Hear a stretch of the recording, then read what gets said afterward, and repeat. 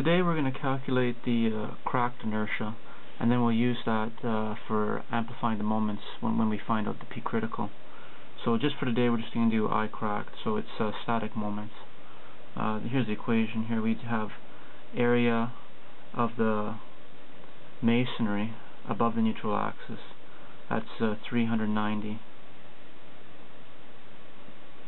times C times this distance, half of C over 2, C squared over 2, plus the transformed area, and I worked out the modulus, the end value, which is the modular ratio, is 31.3. So the transformed area of the steel is 30,300.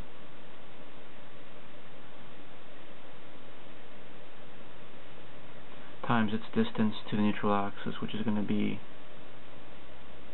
C minus 95. And then below the neutral axis we have the transformed area of tension steel, which is 31,300 times D, and D is going to be 390 minus 95, which is 295,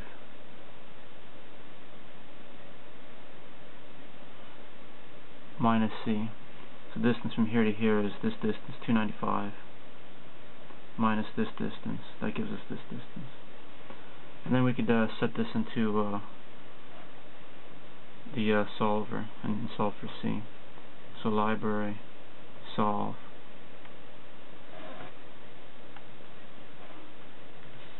390 times 0.5 times C squared 30,300 C minus 95, and then bring this over the other side, minus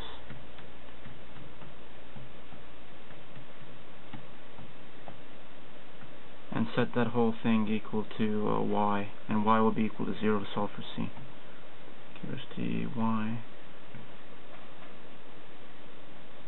Then numerical mode. I think it just solved it. 0, solve. C is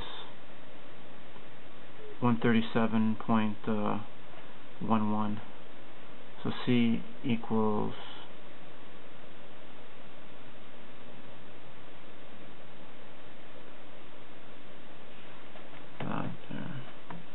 137.1 millimeters. And now we could find the inertia of the section. So that'd be 112 the base times the height cubed, and the height cubed is 137.1 C for this area here, plus its 80 squared, which is 390 times 137.1 times 137.1 over 2 squared, plus the 80 squared of the compression steel,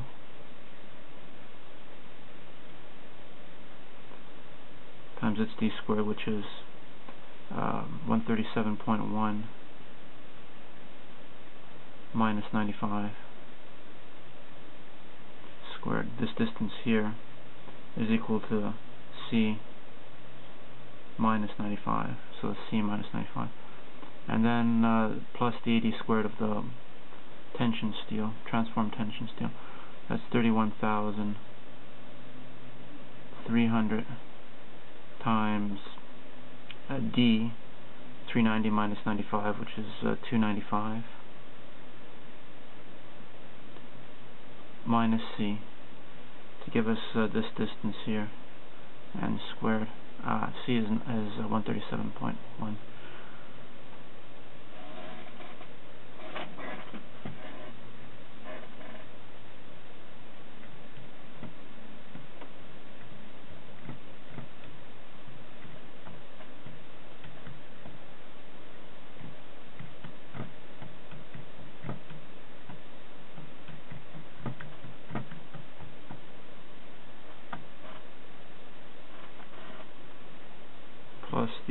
area of steel, 30,300.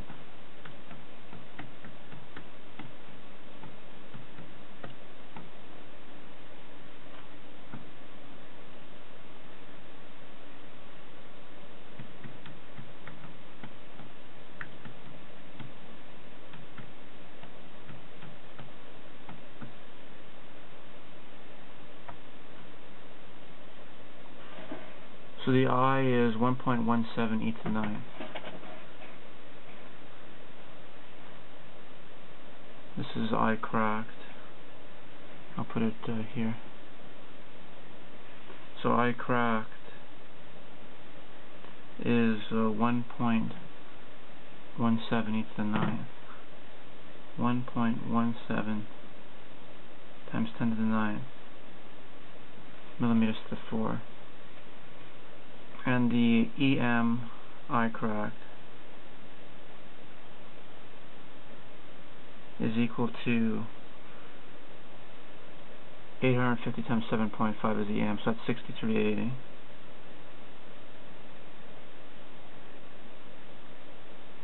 Times the I cracked, 1.17 times 10 to the 9 millimeters to the 4. 6380 times answer 7.46 e to the 12.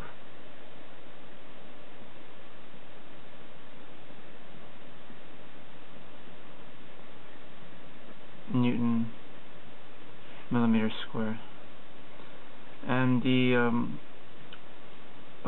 one last thing I want to calculate is just the EK value, which is the point at which you put up a point load, which will the axial load, any point where you put the axial load, which will just cause the extreme fibers to go into zero tension. So that's the answer to that is EK is SE over AE. And when we do this, we could ignore the steel, so that we could just take the section itself. So the section modulus of the full section, uncracked, would be base times the height squared over 6.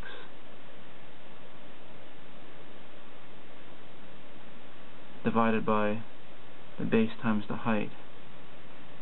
So if we cancel terms, we're going to get h over 6 to simplify it, and the height is 390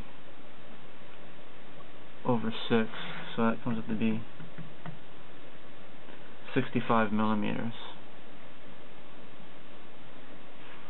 So if the true eccentricity on the section is greater than 3 times this, then we just need to put the EMI cracked into the buckling formula, and we'll find that out in the next tutorial.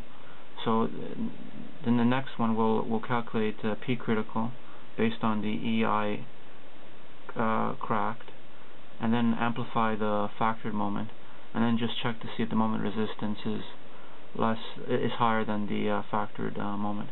So we'll leave it as that for today, and we'll continue on tomorrow then, so for Friday.